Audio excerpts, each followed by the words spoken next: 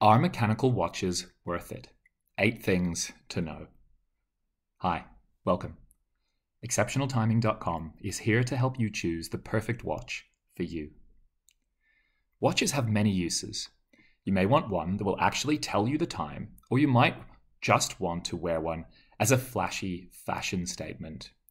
Mechanical watches, also known as automatic watches, are one of the most popular watch types to buy nowadays because of their style, durability, integrity, and design. But that still leaves the question as to whether you should get one or not. If you are or have been wondering whether it's worth it to get a mechanical watch, you have come to the right place. Mechanical watches have many virtues, to be sure, but there might be a couple of flaws you should know about before you invest in one of them. Below you will find a list of things to be aware of when you begin your hunt for your first mechanical watch.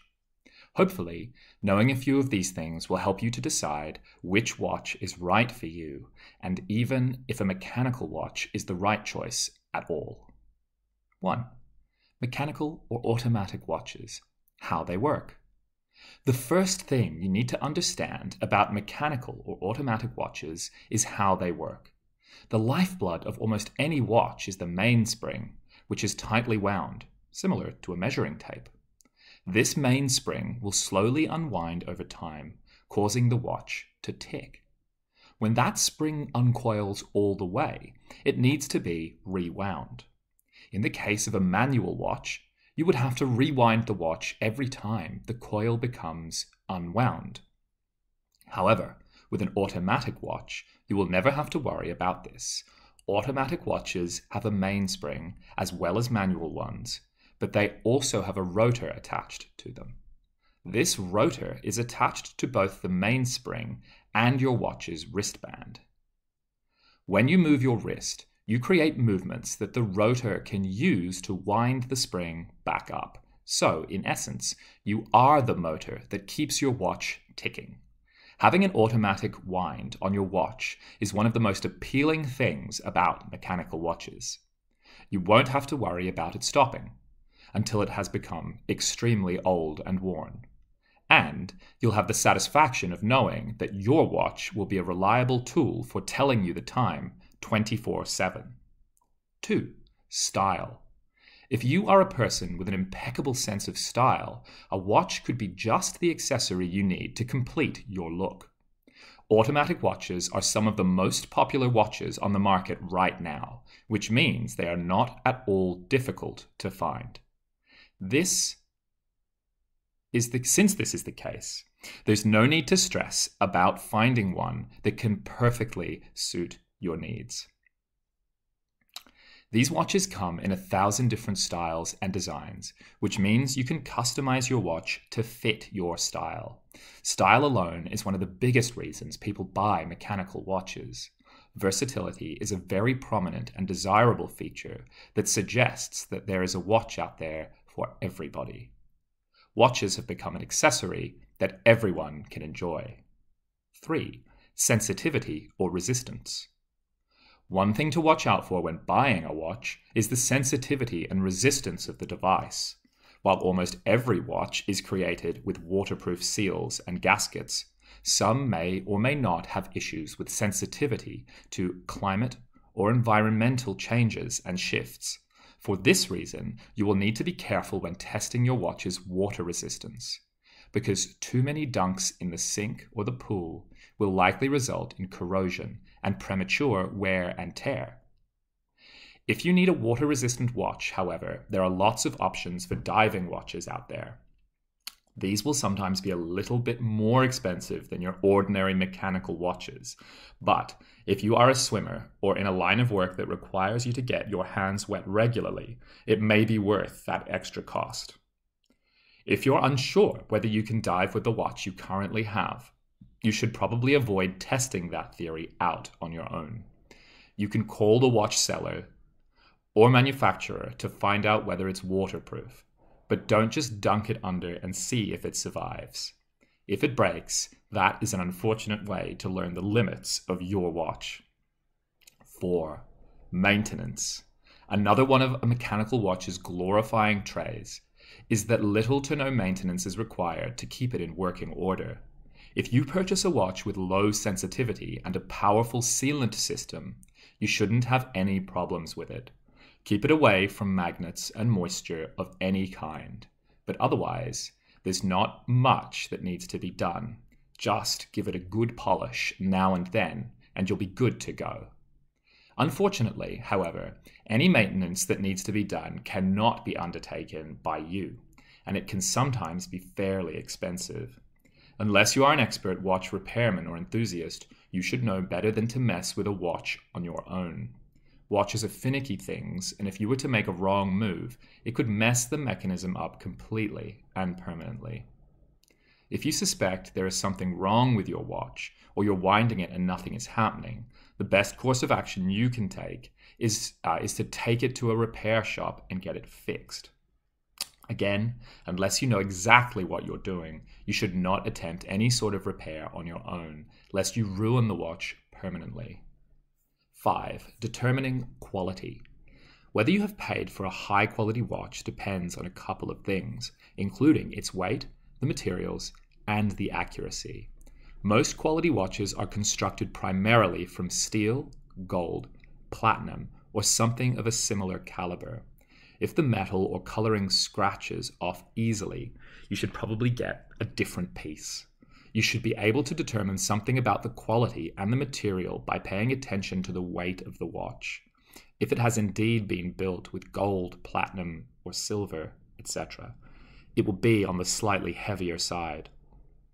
You will also want to keep a close eye on your watch's accuracy. Most mechanical watches will be several seconds behind or ahead of the actual time, and that is perfectly normal. However, if you find that your timepiece is constantly running far behind the actual time, you may want to start questioning the watch's reliability. If there are any doubts in your mind, you can also call your watch's manufacturer, and they will hopefully help you get some answers. A telltale sign of quality is if you purchase your watch from a company that has a long-lasting warranty for its products. If this is the case, you won't have to worry about paying through the nose for repairs or replacements. The company will do it for you at no extra charge. Double check this before investing in any watch. 6. Brand reliability. Yes, believe it or not, branding does make something of a difference. However, don't mistake a big name brand for quality, because the two of them are not even close to the same thing. Brands like Rolex and Cartier have nice watches, but they aren't always designed for telling the time per se. The most expensive watches work fine, but they are more often used as status symbols. Mechanical watches are used equally often to accessorize and accentuate outfits. Talk to some trusted people and friends who have owned watches before to get some tips on where to buy. Brands like SKX and Seiko are both fairly reliable brands that offer extended warranties on their products. Warranty is one thing you should pay close attention to. As mentioned above, it is almost always smart to buy a watch from a brand that offers extended warranties. That way, you will be able to experience peace of mind upon your first purchase. Potential issues, number 7. Like any device, automatic watches are going to come with their fair share of problems. If you are going to purchase a mechanical watch, you will undoubtedly want to be in the know about these issues. If your watch suddenly stops while you're wearing it, you can dismiss the possibility that its battery died because there isn't one. The first thing you should do is the old school solution: wind it up. Even if your watch is brand new, it's possible that there simply isn't enough power in reserve. Try winding it a few times to see if that kickstarts it. Keep in mind that winding one is it's one of the very first things you should do if your watch abruptly stops working. If you panic when it quits and rush into the repair shop, you may be spending unnecessary time and money on getting it fixed. Try winding it 40 or so times before you decide that something is wrong with it. Then take it to the repair shop for the experts to take a good look at it. One possibility is that you are not being active enough to generate enough movement for the rotor to wind the mainspring. Try moving your wrist around a few times or taking a quick walk to stock up the power reserve. You can also try to shake the watch a couple of times to see if the rotor moves at all. If you happen to have a desk job or some other profession in which your wrist is not able to move around a lot, you will need to invest in a watch with an extremely high quality rotor. A mediocre rotor is not going to do its job, and you'll find yourself having to wind the watch quite a lot to get it to function the way it's supposed to. You could also be facing a magnetic problem. You should try to keep your watch away from magnets at all costs, because if a magnet comes into contact with the back of your watch, it will pull all the pieces out of alignment and may cause dysfunction. It may drastically decrease the watch's accuracy, and in severe cases, it may even cause the watch to stop altogether. This problem will require an expert hand to be fixed. As mentioned before, you should probably not attempt this repair on your own. 8. Pricing.